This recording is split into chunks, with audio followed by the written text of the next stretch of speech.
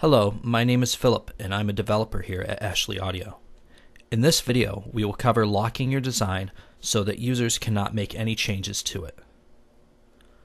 When the Ashley Remote app is launched, it always launches in live mode.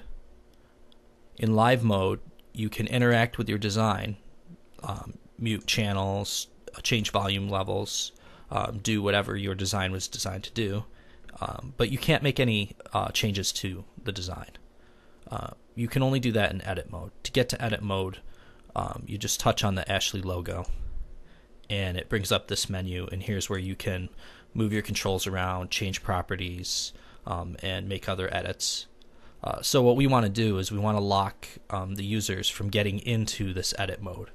And to do that, we need to find the miscellaneous button. We need to find edit security. And on the edit security menu, you'll see there's a security enabled switch here. Right now it's set to off. We're going to turn that on, and then you can enter a username and password. And what this is going to do is it's going to make it so that when a user tries to enter edit mode, they'll get a prompt and they need to enter a username and password to get access to edit mode. And so let's take a look at what that looks like. Let's go back out to live mode. Alright, so now that we're in live mode, we're going to try to access edit mode by touching on the Ashley logo. And as you can see, we get a password prompt. And here's where you would need to enter username and password. And if you don't have that, then you can't get access to making any edits. So the good part is that when you save out your design, that setting will already be flagged in the design.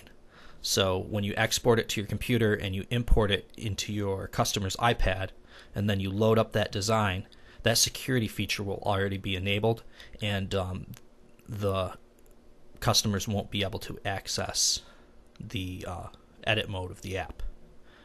And that pretty much covers all of the locking down. Thanks for watching. Bye.